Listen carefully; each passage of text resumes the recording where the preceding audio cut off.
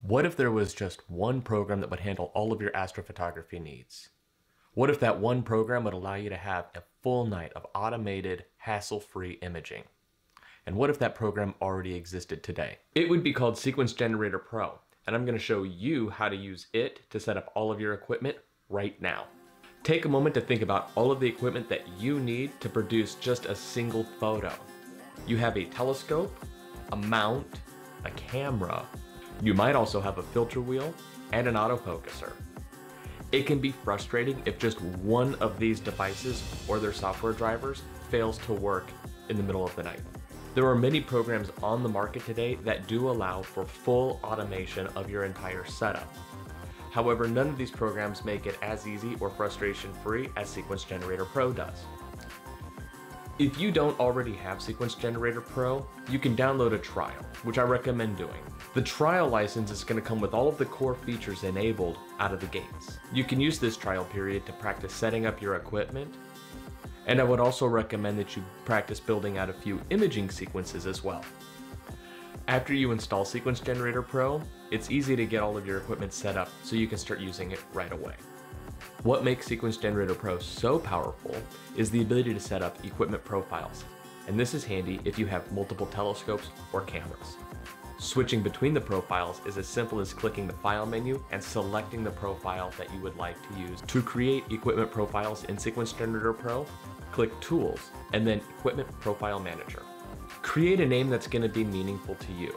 I'm going to use Stellar View Unreduced ASI 1600 because this is going to be the equipment profile I use for my ASI 1600 mounted directly to the Stellar View without my focal reducer.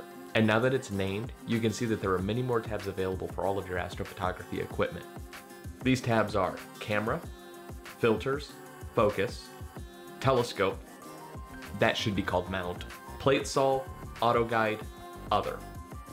Starting in the Camera tab, you can see that virtually every aspect of your camera can be pre-configured here. The Filters tab is what allows you to configure your electronic filter wheel. And the most important part is the Define Filters List button. This is where you can set the filter positions, the filter names, and the autofocus exposure duration times. Unless you have a specific reason to do so, the filter that you're using for autofocus should be set to the same filter as the filter position.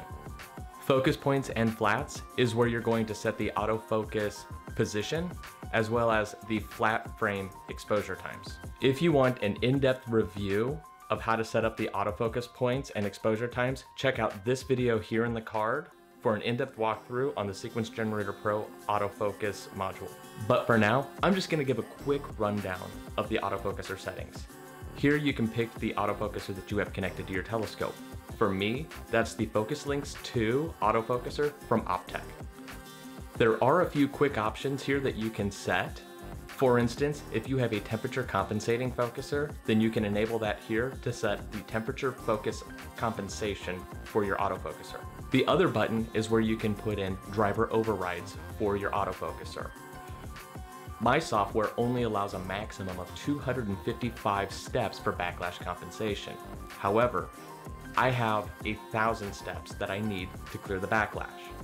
If you want a more comprehensive review on how to determine what your backlash is and how to compensate for it, you can check out the card here where I walk through the process I used to figure out what my backlash was. When a sequence starts, there's going to be a frame and focus routine that runs that gets your camera on center and then does a quick focus job to make sure that everything is going to work.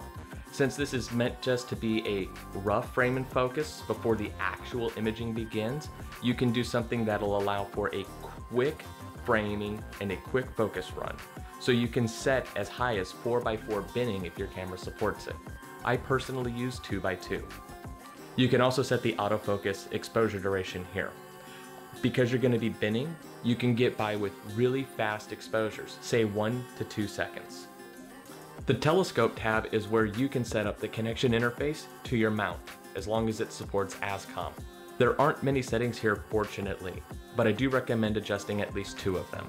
Parking your telescope when the sequence complete is useful because it'll prevent your telescope from continuing to track at sidereal rate after the sequence and can eliminate the potential for a peer collision.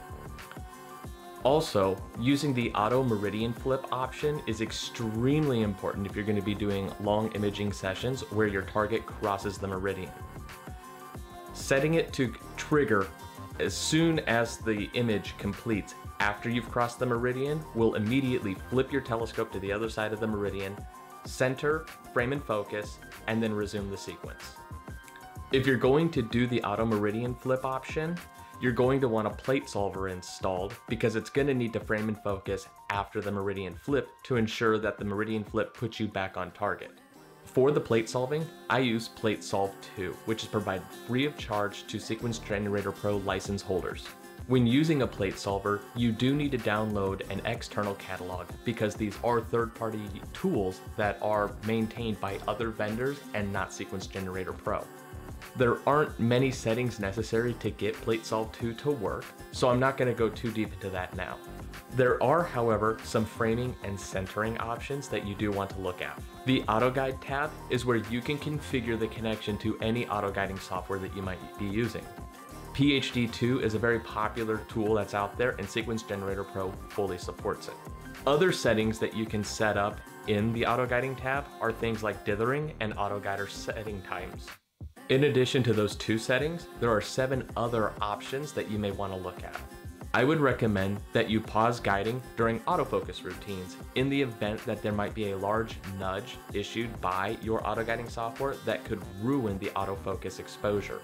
This may have the unwanted effect of you accidentally losing your autofocus star. The other tab kind of holds all of the other equipment that I would call convenience equipment. These are things like flat boxes, dome controllers, and that kind of stuff. Things that not everybody might be using and are less common in astrophotography.